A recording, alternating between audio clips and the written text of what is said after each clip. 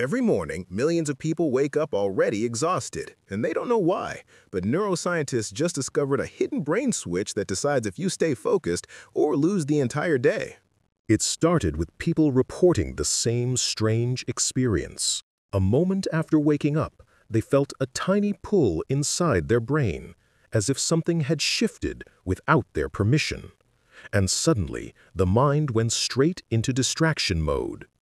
Harvard sleep researchers found the culprit, a tiny neural circuit called the default mode network.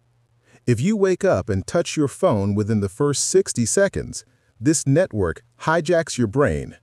It pulls you into overthinking, scrolling, craving dopamine. Your attention window closes for the rest of the day.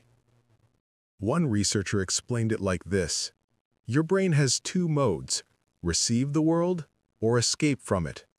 Most people choose escape without knowing they did. And the switch that decides flips within the first 30 seconds of waking up. But here's the shocking part. This switch is easy to control.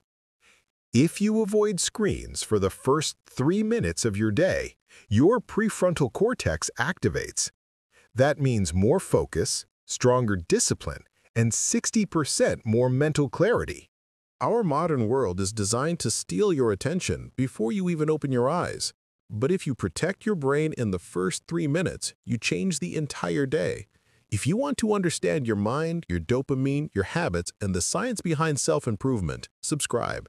US Mind Decode makes your brain make sense.